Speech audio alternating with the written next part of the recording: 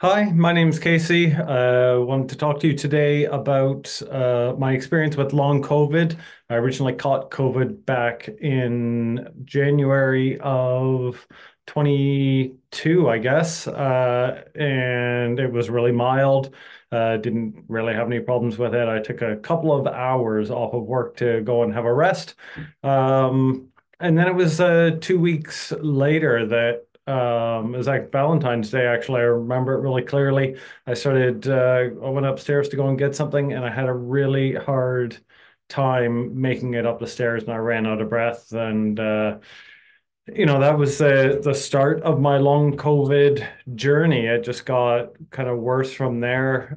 Symptoms were all over the place for probably 4 or 5 months. I would get palpitations. I would have a really hard time controlling anger and emotions, which I found weird. I would. Um, there would be something minor that would happen with my wife or my kids, and my response would be to yell, and so much that it shocked me when I was doing it, and I found that really odd. I had a hard time. I went from, skiing, cycling, running, being relatively fit, to having a really hard time even just walking the half kilometer to my kid's school to pick her up and get back. Um, Brain fog was horrific. I would disassociate. I had a really hard time processing information, especially if it was loud or windy, or if I was tired. My sleep was horrible. I think I said before, palpitations and digestive issues, and generally felt horrible. Over the next almost 2 years, I would I kind of had waves where I might get slightly better, and then it was always too good to be true, it seemed, and it didn't last. And I would go and I would exercise, and I would do not even too much exercise, maybe walk a kilometer and a half, and I would spend a week in bed. It wouldn't hit me, so I had the PEM. It wouldn't hit me for maybe 2 days, and then all of a sudden I would just go off a cliff and had a really hard time. Went through all the studies with private medical in the UK that I could, and um, had respiratory and psychological, and looking at all kinds of nervous issues and everything with my heart, and nobody could find anything that was actually wrong. The long COVID clinic is, as good as they were. They tried to put me into a working group to help me manage symptoms. But I felt that it was just nobody understood how bad I actually was. So I didn't really work for about 8 months. I tried to do a phased return. I'm a software engineer. I tried to do a phased return back to work, and I lasted about 3 weeks, and I just couldn't handle it. I couldn't keep up with the thinking. I would get confused really easy, and it was really frustrating. Um, that was in the November. I tried to do a phased return. Then in January, I really got quite bad with everything. I got incredibly depressed, the lowest I've ever been in my life, and it was really, really hard. Like, I knew that what was happening wasn't good, and I understood that kind of depression. I've had depression before, but this was felt different. Like, it felt like not just that I was falling down, it felt like I was being pulled down, and it was horrible.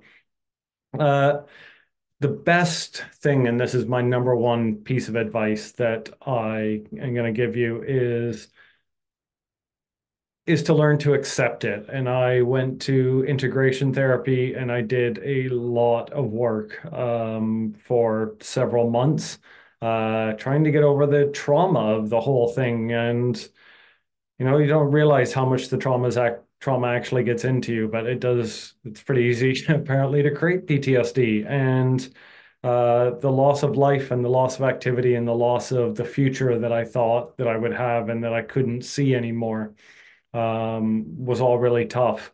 And integration therapy really, really, I mean, amazingly helped me understand purpose and helped me reshape what I thought I wanted out of life or what I did want out of life, and helped me find new purpose.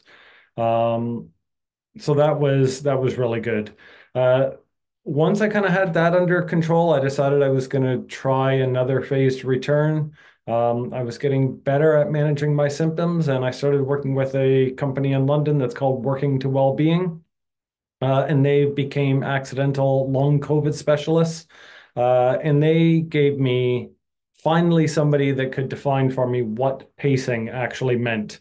So pacing, as their description is, think about what you can reasonably do in a session, whether it's work or walking or whatever the activity is, and do half of it.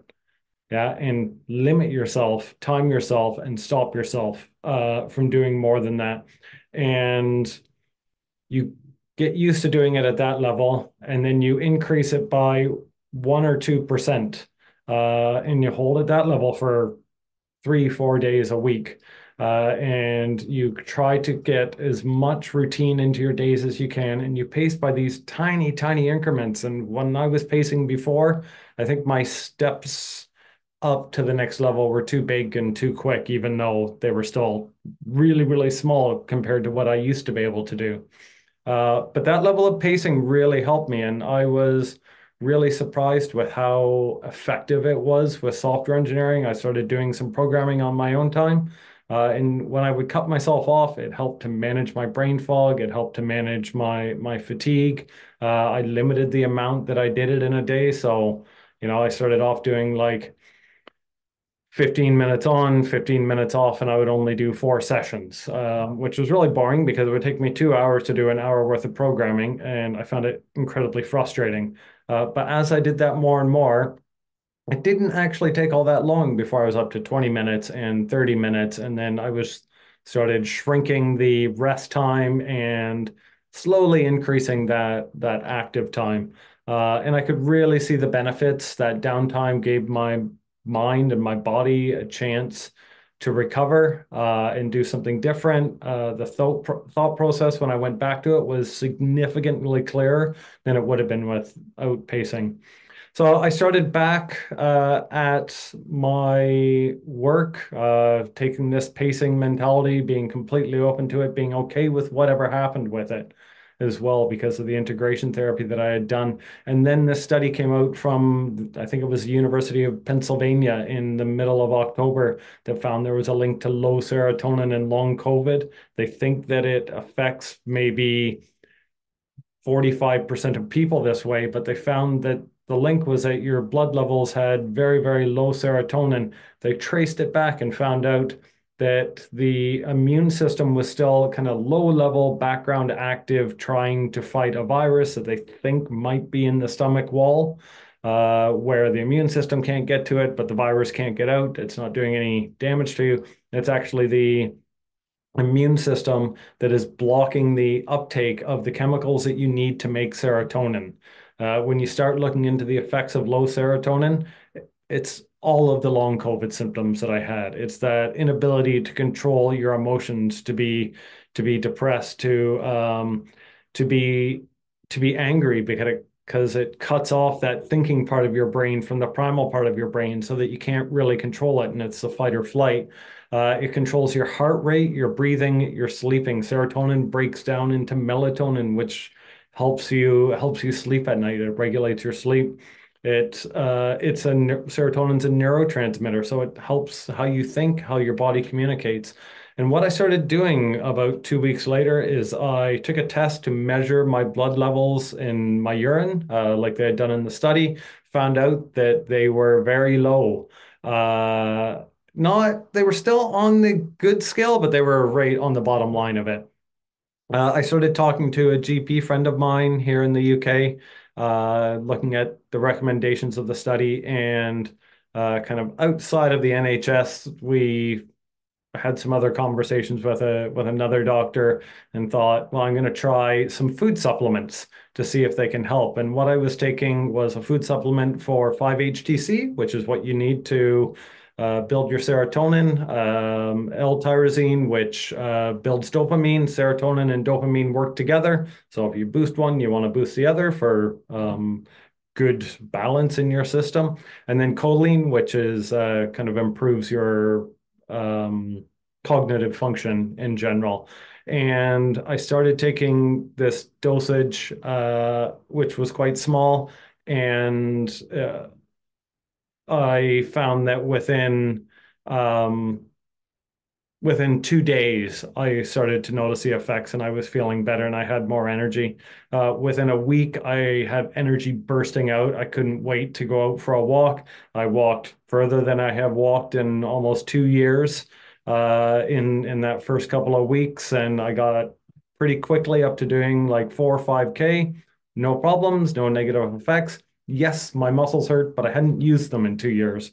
So that was amazing. Cognitively, I've not had any brain fog. I started this in November. I've not had any brain fog in almost 3 months. I've not had much fatigue. I did push myself a bit too hard with work. I'm still on my phased return. I'm still ramping up. I did too much. It was too intense. I paid for it last week a little bit, but I was all recovered again by Sunday. So certainly not what I was experiencing with long COVID before. Uh, you can go and find links to the study. I've got posts on Facebook on the long COVID recovery stories. If you go and look on there, where I'm happy to answer any questions that you have, you can engage, search for me. You should be able to find it on there. It is absolutely amazing the effect that this has had on me. I did retest my serotonin levels over Christmas as well, found out that they were actually a little bit too high. High serotonin can be dangerous.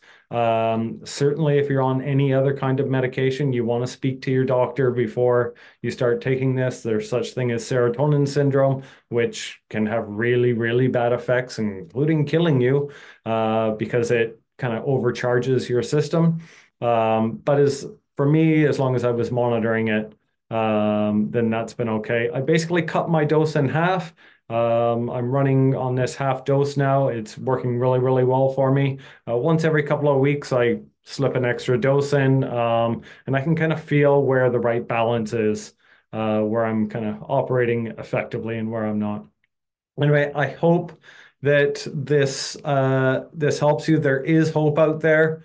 I'm more than happy to answer any questions that anybody has if you can find a way to get in touch. And yeah, keep hope. It's okay.